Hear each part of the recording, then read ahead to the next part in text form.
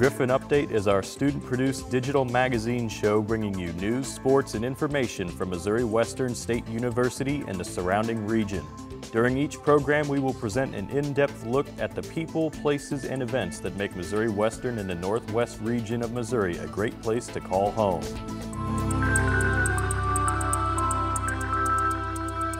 Hello, and thanks for watching Griffon Update. I'm Mackenzie Bose. And I'm Morgan Doyle.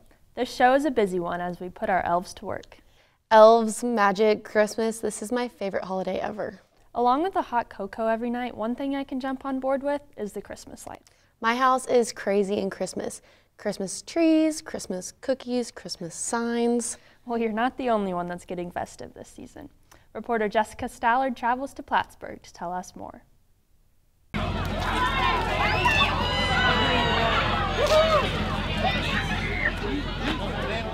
Plattsburgh started this tradition where they could get the community together and celebrate this joyous holiday.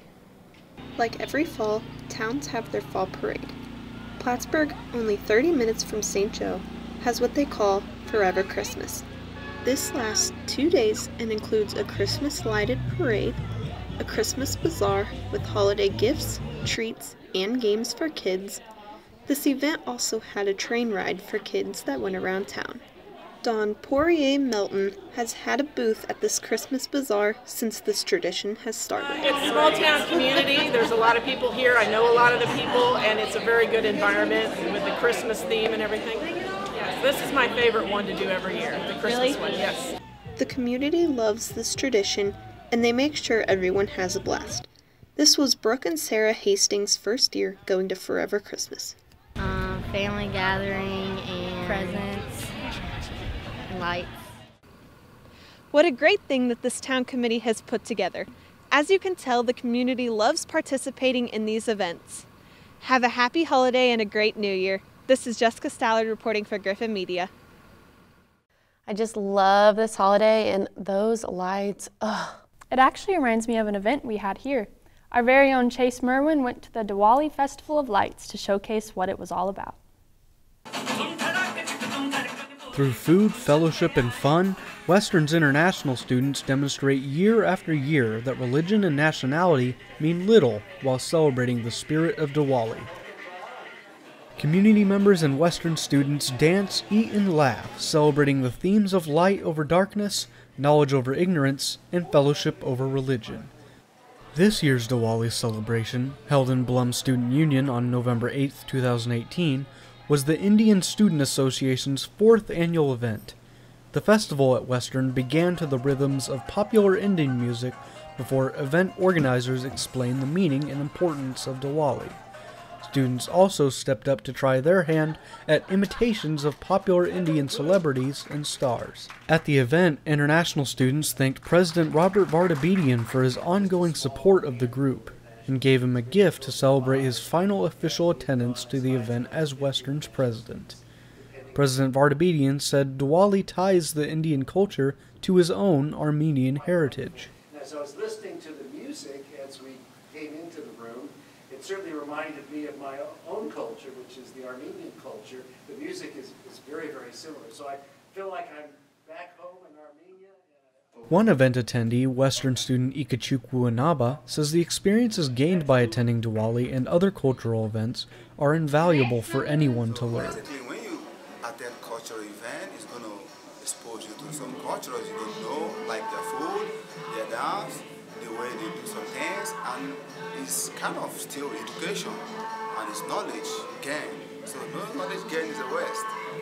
According to international student intern and event organizer Marcus Triplett, participating in events like Diwali allows students to better understand the contributions people from different cultures can offer the world.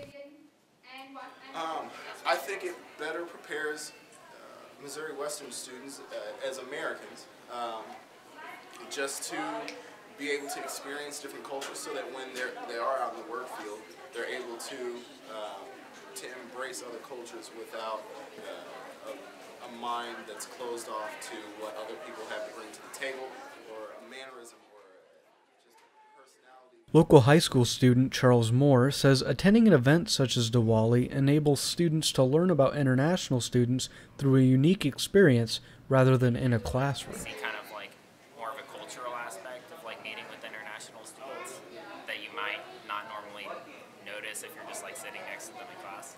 Traditionally, the Festival of Lights concludes with fireworks and the release of floating lanterns into the campus south pond. But due to cold weather this year, Diwali ended with some more games and dances. This has been Chase Merwin with Griffon Media. Yeah, I heard it was a light of fun. Oh, geez. When it comes to fun, I relate more to sports, like how I run cross country, so I run for fun. Or how people play video games for fun. That's still a thing? Yes. But instead of looking at the game, we're going to look at how it's produced. Reporter Sarah Zahari researched some games to tell us more. Video games dominate today's culture, growing into a billion-dollar industry since 1972 when Pong was first invented. With its success, it's no surprise that many future animators pursue a career in video games. Here at Missouri Western State University, a group of animation students work to develop a video game of their very own. So we're making a game about a ghost, and basically we have two different light sources, and one kills you and one doesn't. So it's kind of a survival game, but you have to be smart and turn off switches correctly. Professor Peter Britton assigns each student a role in the creation of the game, a more collaborative approach than other classes. But before I allow you to jump into that fray, I want you to... Well, I've made my own level. So far we're just doing a tutorial level. We're going to start doing the second level soon. I've done the modeling, texturing, lighting. And I just want to give like other kids that ability to connect with somebody, because you can build a whole friendship with video games. As technology continues to advance, hands-on classes help future animators to succeed in a competitive and ever-changing field. I'm Sarah Zahari. I'm impressed. That takes a lot of thought and talent. I have to admit, I'm not very talented. You don't say. I've always struggled when it comes to the artsy side of things. I'm a big fan of art. The only art I do is calligraphy. Well, that's enough art for you. But what do you say we leave the bigger stuff for the art students? Sounds perfect to me. Sarah Zahari went to the art show to showcase their talents. After most students and faculty have left for home, Potter Hall remains open one Friday night a year to host Missouri Western State University's annual student juried art exhibition. The building is transformed into a gallery that features student sculptures, paintings, photography, and graphic design for all their friends and family to see. This year is Potter's 6th exhibition and is organized by Professor Rebecca Foley. So we hire an outside juror to take a look at the work, and we look for somebody, usually in Kansas City, that's like an arts professional. I just like to see like how excited the students are about participating in it. Their friends and families come to the opening reception, and it's just a really nice night. Students of all grades can participate, and many have been involved for multiple years. This is my third juried art exhibition I've been in, so it's my third consecutive year. I feel like this is the best opportunity on campus for students to get their art accepted into a show. It's free to enter, and then it's only students. You're not competing against any outside sources. It's a great way to show off your work, to kind of see how people react to the work that we do as students. It's also a great way to just kind of mingle, socialize, things like that. With these close-to-life experiences, students get necessary practice for their future efforts as artists. I'm Sarah Zahari, and this is Griffon Media. People are seriously so good at artwork. I really don't get it. Yeah, I think I'll stick to the more contemporary side of things. What do you mean by that?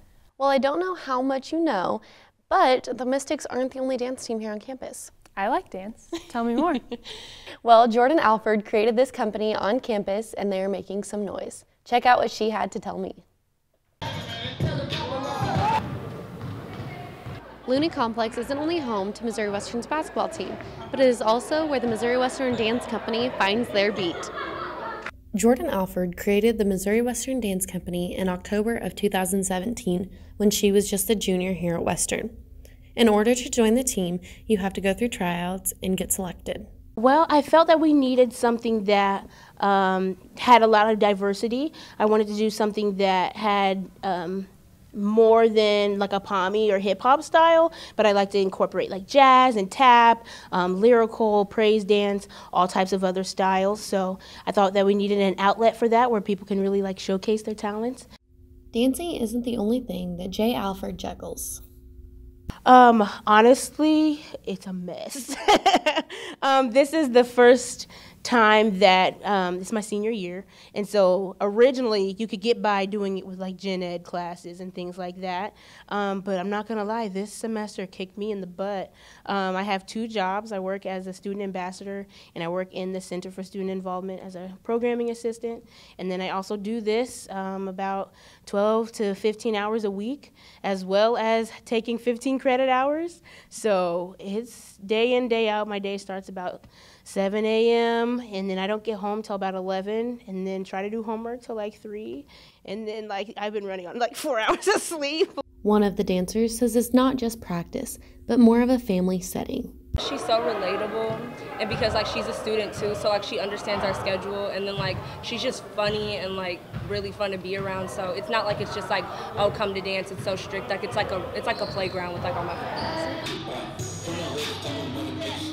On a team you get close, but dancing you guys sync to the same beat. I expressed to her about actually being a member, and then I became a member, and then we finished off the rest of that semester, and it was a blast, and it's really like fun to me. It's a family feel. It's everyone's really close. Starting this as a junior, she knew she would have to give up her reins, but she is confident as the direction the company is going in. I knew it was going to come and go really quickly. So moving throughout practices, I always watch who's a leader and look at who's ever willing to help outside of practice with, you know, some logistical things or just getting things ready. I have a couple people in mind that I'm looking at, and I've already spoken to about passing the baby along. But I know that when I leave, it should be in good hands. So I'm not worried about it. Okay, I will be worried about it a little bit, but I trust that it will be in very good hands. 5,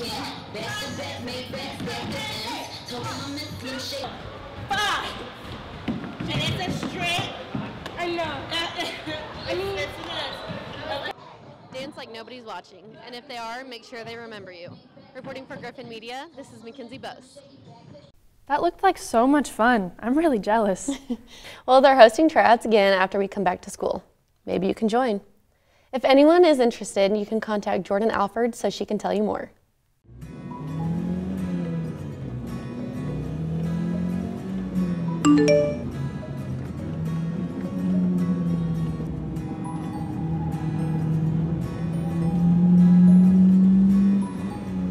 One out of every 4 car accidents are caused by texting and driving. Wait, what did you just say? You heard me. That's better. Keep your eyes on the road.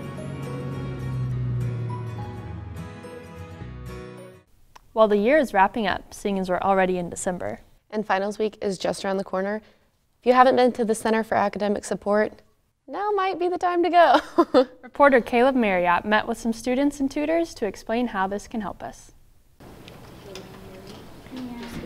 If you're a college student at Missouri Western and are having trouble with your classes, you might consider heading over to the Center for Academic Support. Tutoring for every class, and if we don't have one, then we find one for those classes. It could be art, it could be chemistry, it could be math. So we have that ability here at the CAS to either find tutors or have tutors already for those classes, and it'll be for free. Provide tutoring in math, writing, content, and then we also provide supplemental instruction. So math is our most utilized area. People come in and do a lot of math here. We have a lot of math tutors. The CAS is hosting a math finals preparation session the entire week before finals. But then we also are offering math review sessions for Math 110 and Math 116. So December 3rd through December 6th, we'll have 2-hour sessions for both classes where we'll review different units throughout the semester, and we'll look at each unit individually, and we'll do sample problems, and there will be tutors there to answer questions and help out with them, and then work the problems through with them. Sometimes what we do is we make up new problems on the spot, so we can try and make them see different ways of solving a problem like that, and then they can do it on their own. They also offer tips for every student in order to help them succeed for finals. Sleep. Make sure you're getting your sleep, make sure you're eating. Don't stress yourself out too much. Like, you have been preparing for this all semester without realizing it, you know, doing all of your homework and reviewing for each exam that you have in the class is all going to build up to helping you with these finals. So don't panic, go in feeling ready, and you'll do great. This is Kayla Marriott with Griffon Media. This is basically them saying these are the key words. It kind of gives you an idea. I completely understand the stress and everything coming to an end right now. Me too. I'm already stressing out, and finals are next week. Yeah, but this is our last show of the semester, and just like us, Griffon Yearbook is wrapping up their year. Reporter Lance Lawton has more on what the yearbook is all about. I noticed that when I was going back and looking. To record all of Missouri Western's historical events is a big honor, and the Griffon Yearbook has happily been doing it since 1915, when campus was called the St. Joseph Junior College. Today, the yearbook staff works hard every week, each semester, to provide high-quality content in both stories and photos. Whether a story is about an important speaker on campus, or how football performed in the fall, or some other type of event that students need to hear, staffers interview and take pictures of every subject to add to the next year's book. Editor-in-Chief Bethany von Segern explains how exactly the yearbook staff works. Okay. The yearbook is a magazine-type publication, and what we do is we do interviews, take photos. We basically put spreads together over 248 pages that describes the year in the life of being a student or a faculty member on campus. Our staff ranges in terms of what people's majors are, and we really just kind of use their attributes and what they're good at and let them focus on that. All editors work together to make the workload less stressful for each other and the staff members. They also support and encourage the students on the staff to help ensure that they are assigned weekly stories and are completing their articles and photos. Drew Agus, Griffon Yearbook's copy editor, talks about his role on the staff and how it has affected his outlook on working with the staff. I go through everyone's stories, I proofread them all, I make sure that they're good from a grammar standpoint, from an Associated Press standpoint, and I make sure that they flow well and they go with the theme of the yearbook, what we're wanting. The best part has definitely been seeing those students grow, the students who have lower skills, or had lower skills at the beginning of the semester. Being able to see them grow into good writers has been really, really cool to see. Since the yearbook is taken as a journalistic publication, the staff is held accountable for handing in their work on time.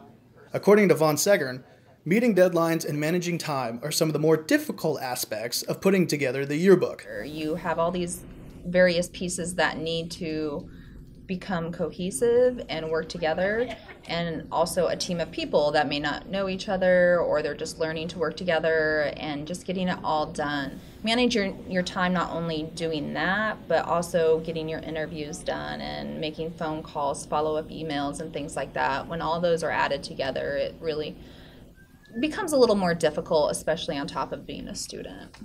Von Segern believes that even though having different-minded staff members can be challenging at times, it is still better to work as a team to accomplish various content. Our team is really diverse. I mean, we're all in different grades, different ages. We also have different professional backgrounds and attributes we can bring to the table. And so that can be difficult, but I think that our team really does a great job. We communicate well, we are very open to new ideas, and basically we kind of feed off of each other and those creative thoughts, and that has really helped this upcoming book be as successful as it has been.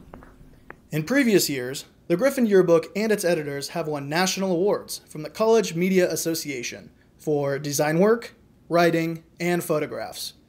The yearbook team has traveled to New York City and Louisville, Kentucky to show off their student-produced book against other higher division yearbooks from around the country. Because we are one in possibly 50 universities in the country that still have a yearbook, it's really prestigious.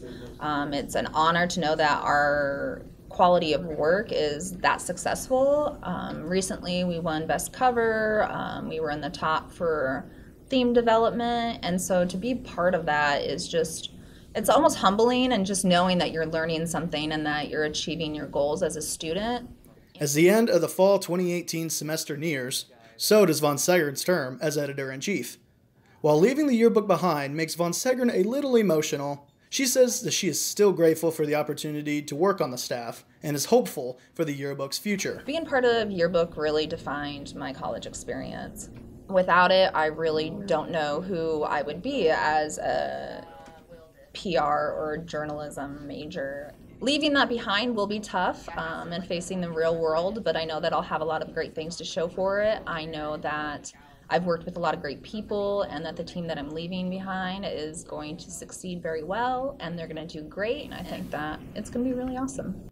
Reporting for Griffon Media, this is Lance Lawton. 248 pages is a lot of work, but I'm glad that we have a yearbook staff that can get it done. Yeah, agreed. Well, you know what to do now. Stay tuned for the Griffon Newscast and Bailey Sports Report after this. On my honor, I will never betray my badge, my integrity, my character, or the public trust. I will always have the courage to hold myself and others accountable for my acts. I will always uphold the Constitution, my community, and the agency I serve. My community and the agency I serve. My community and the agency I serve. My community and the agency I serve.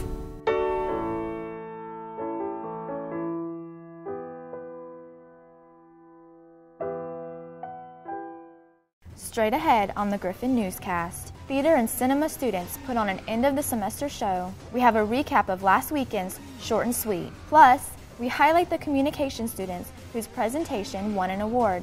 Those stories and more are coming up. The Griffon Newscast starts now. Student Government Association is making some big changes to their constitution. Reporter Jake Hudnick was at their last meeting of the fall semester and filed this report. On November 30th, SGA adopted a new constitution by a student body vote that outlines powers in the judicial branch and clarifies language in some areas. If they're left to be interpreted with poor language, then they can be interpreted incorrectly or nefariously. The Constitution passed on December 3rd in the recent SGA meeting held this week. It was open to students because the Constitution requires it. I'm a political science major myself, so I believe in as much involvement as possible in democracy. Chief Justices are not required to go to SGA meetings. They hold their own meetings instead. There is no qualification that exists to be a Chief Justice, such as having to serve on SGA prior. Actually, there's not even a qualification for a president or VP as it currently exists in the Constitution either. Prime example, I was not a member of SGA before. First and foremost, I hope that the Constitution is lasting. I'm hoping that other administrations don't have to go in near the end of the semester and amend it. I'm hoping that it's a document that lasts over administrations and is something they can refer to. It should take a while. Amending a constitution should not be something that can be done overnight. I would have liked to see it take less time, but as the saying goes, the wheels of bureaucracy are slow moving. So it is what it is. Luckily, it's done now. Reporting from Griffon News, Jacob Hudnick. Western theater and cinema students had their work featured over the weekend. Short and Sweet was held in Kemper Recital Hall. The event featured several short plays and films directed by Western students and faculty. Each presentation was between 10 and 15 minutes long. The show was held 4 times, once each night from November 29th through December 2nd. We talked to a few students who were involved. It is the closest thing that our theater, cinema, and dance department has to a showcase of what the students are able to do. Honestly, I think for me it opens a few doors. It makes me more confident in my writing. One of my dreams has come to life now thanks to this experience. In case you missed out on Short and Sweet this year, don't worry. The event is held every fall. A research paper by Western communication students won an award. Dr. Jordan Atkinson and his students, Madison Runkles, Maria Selby, and Taylor Wallace, were part of the class project. It was awarded top paper in the Theory and Methodology Division at the 2019 Eastern Communication Association Conference.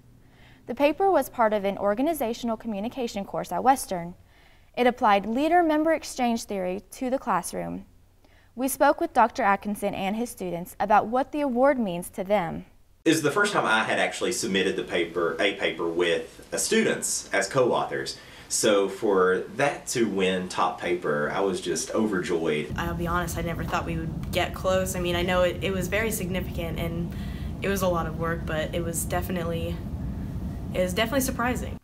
The conference will be held in Rhode Island in April 2019. In case you weren't already aware, we're almost to the end of the semester. Here are some recommendations from students and professionals to help you do well on finals. Study in intervals and take a short break every 30 minutes to an hour. Don't forget to eat breakfast. Research suggests foods high in fiber and carbs are best. According to the New York Times, alternating the place you study can improve retention. Of course, time management is key. And if you still feel overwhelmed, you can get help from the Center for Academic Support or check with your specific department. And with that, we'd like to thank you for joining us on the Griffon Newscast this semester. We'll be back in the spring, bringing you the most important stories happening at Missouri Western. I'm Brittany Price, and that's your news in 5 minutes. Good luck on your finals and enjoy your winter break. I've been where you fear to be. I've seen what you fear to see. I've done what you fear to do. All of these things I've done for you. I am the person you lean upon, the one you cast your scorn upon. And the one you bring your troubles to. All these people, I've been for you. All these people, I've been for you. All these people I've been for you. All of these people I've been for you.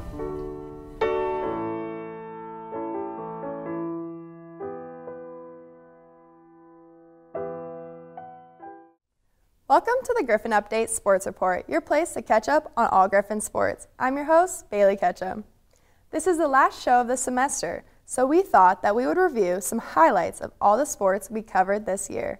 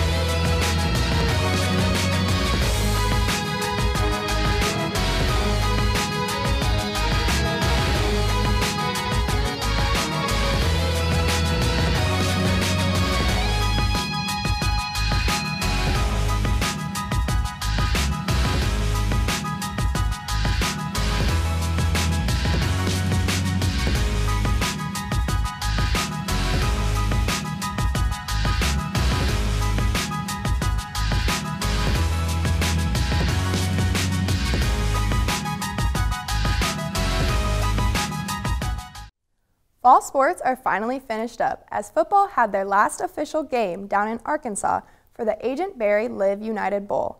They pulled off that final win against Southern Arkansas to have their first winning season since 2015. In other sports news, men and women's basketball have their first conference games this Thursday against Lindenwood and Saturday against Lincoln. Make sure to get out to the field house to support. That's all we have for you today in sports. For more information on Griffon athletics, check out gogriffons.com. We'll be back next semester for plenty more sports. Well, that brings us to the end of our show. You can watch our show on MWSU-TV Channel 12. You can also catch us on the Griffon Update Vimeo and YouTube channels and the Missouri Western Student Media homepage. Make sure you check out the next edition of the Griffon News. This is the last Griffon Update of the semester, but we will be back in full swing come January. We'll catch you then. For all of us here at Griffon Update, thank you for following along all year, and thank you for watching.